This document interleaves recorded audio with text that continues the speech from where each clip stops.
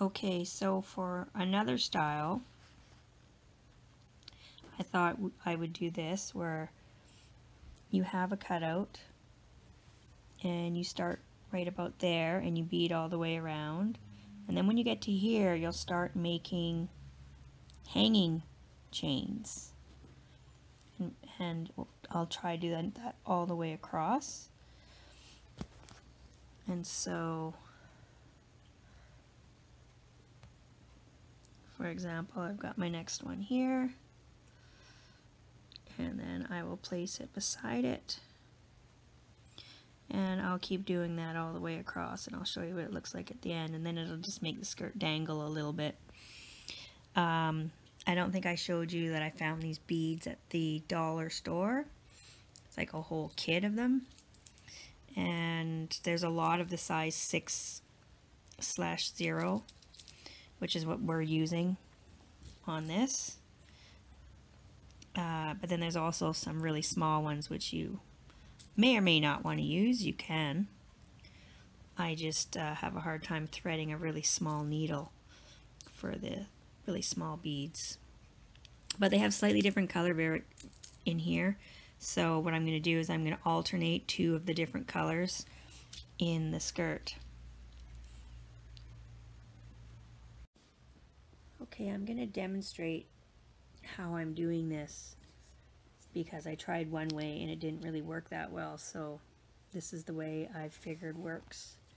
And I've got 4 rows done, and I basically bring the thread up right beside the previous row, and then I've got approximately 8 beads on mine.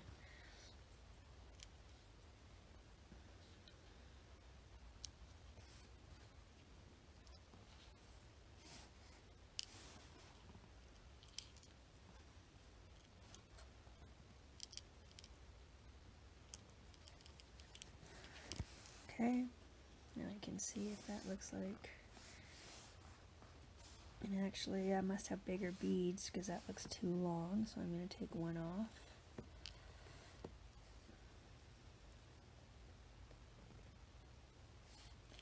Okay, that's probably about right.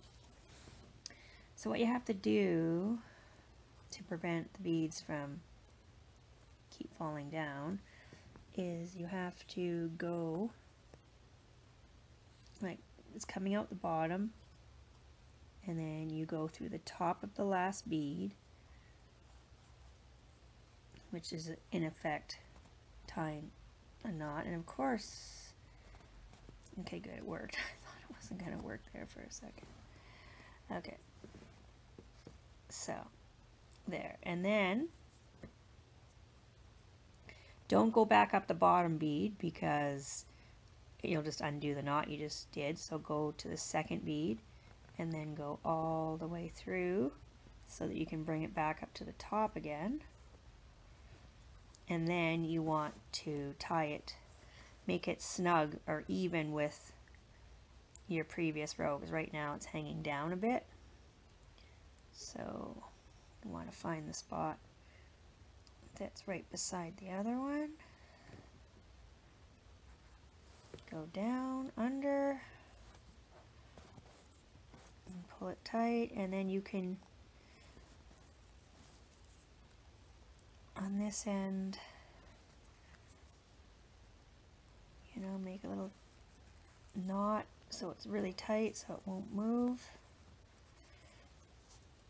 Okay, and then you've got one more row done. Okay, and then you'll just come back up bottom again, right beside your last row.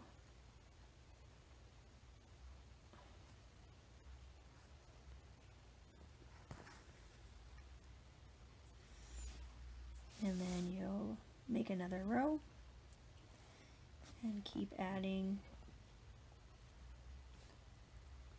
these little tassels on the bottom of the skirt.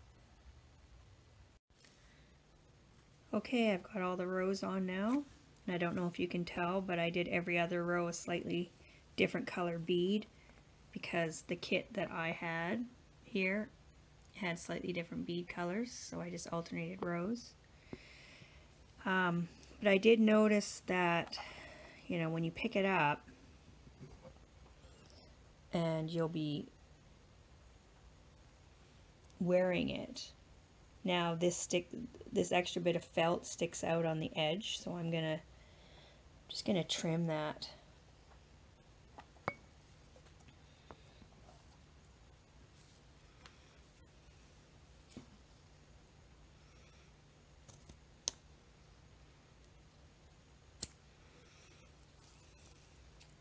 Just make the pattern a little bit different. Straighter. And there we go. And I think I'm going to add maybe a little black belt.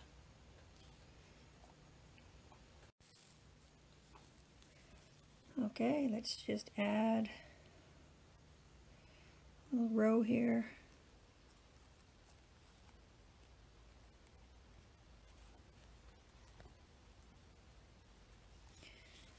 For a belt.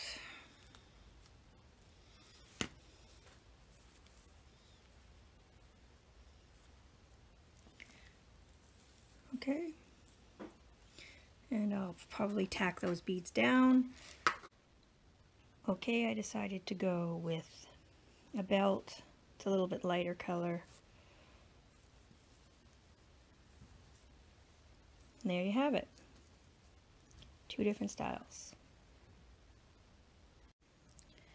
Sorry, one more thing I forgot to mention was if you want something a little bit nicer than just using a safety pin on the back to pin it on,